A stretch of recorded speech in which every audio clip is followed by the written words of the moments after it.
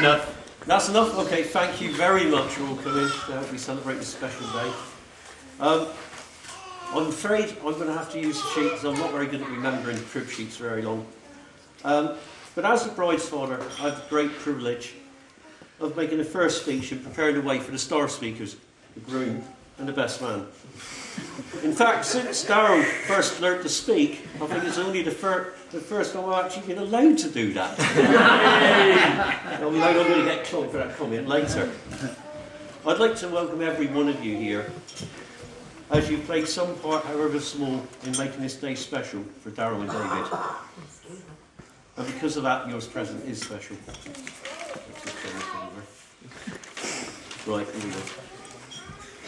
Darryl and Mum been worried about what I might be saying about this today. So I had to prepare two speeches.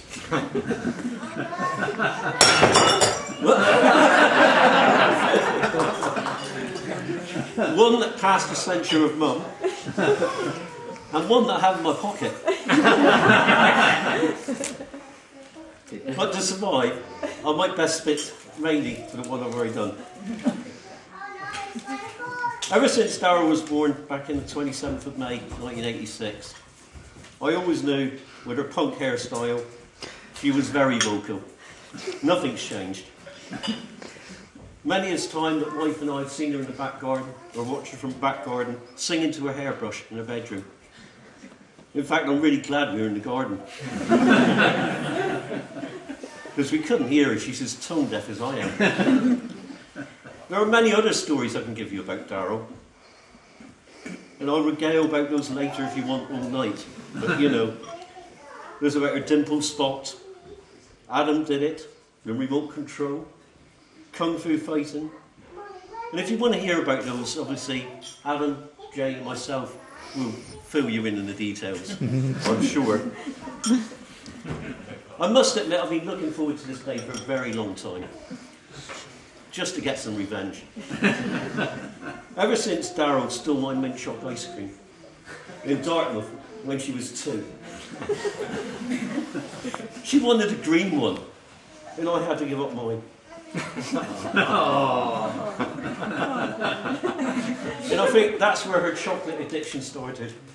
So what I would say to you tonight, don't get in the way of either Darryl or myself when the chocolate fountain's out. Because it's ours. I did tell Darryl many years ago that I did cartwheels down the aisle when she got married. Now, I'm not sure if I'm up to that, especially in the suit. But I might have a try later on after I had a few drinks.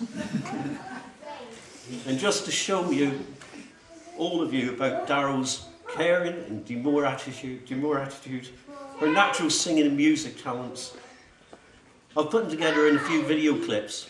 Not for now, but if you see myself or Liz, the best bridesmaid, we got portable DVD players that you'll be able to watch them and enjoy to your heart's content. And Dave, you can keep the copy. Darryl and Dave both worked in Iceland and Plymouth where they first met. And Dave certainly found the best way of winning her affections when he gave her a teddy bear. Now he's got a house full of stuffed toys. A few of them actually sing, don't they, Darryl? But I feel in David she's found her perfect match. Because they've got a joint love of World of Warcraft. A similar sense of humour. And I did actually suggest that they should have got married in costume. But that was turned down. I don't know why. I believe their costumes were rather revealing than that one. But one of the best highlights of this wedding, and on grant to this wedding, was watching my dear wife Jane, having contained herself for over a week, that she knew David was going to propose to Darryl. It was fun. There she was in the queue at Cadbury's World when we were going to visit from chocolate. Darryl saying, David's been a bit strange last week. I think he's broken something. Maybe he wants to break up with me. And we were saying, well, no, there's nothing wrong, there's nothing wrong. Finally, I'd like to welcome David as part of our family. The added bonus for me is that I have a new victim for my practical tricks. Remember Christmas and the strawberry creams, David? This is very much a coffee. I still have the bruises from Daryl. Oh, she was laughing at the same time. Ladies and gentlemen, could you all be upstanding? We have a beautiful bride, a handsome groom, a poor father.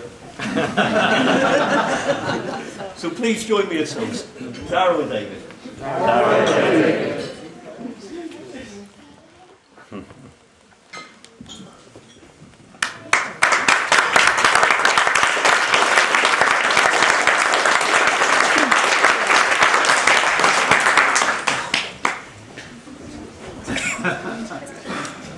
Ladies and gents, please show your appreciation for the groom, David.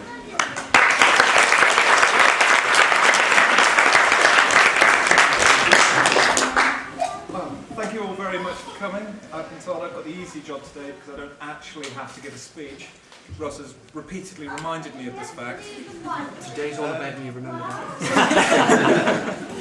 As I've heard, it's Ross's day, it's not mine. So I've only got a couple of things that I need to do, and the first thing is to get a couple of things for the bridesmaids, wherever they've been put.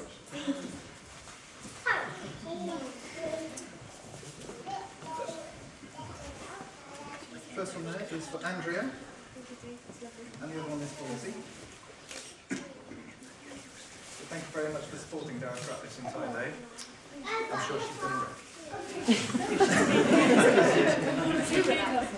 And there's one last thing that I need to do as well, something that we've worked hard to keep a secret, is that we have a marvelous bouquet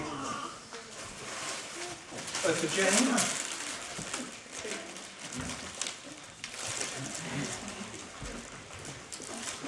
And also for my mother.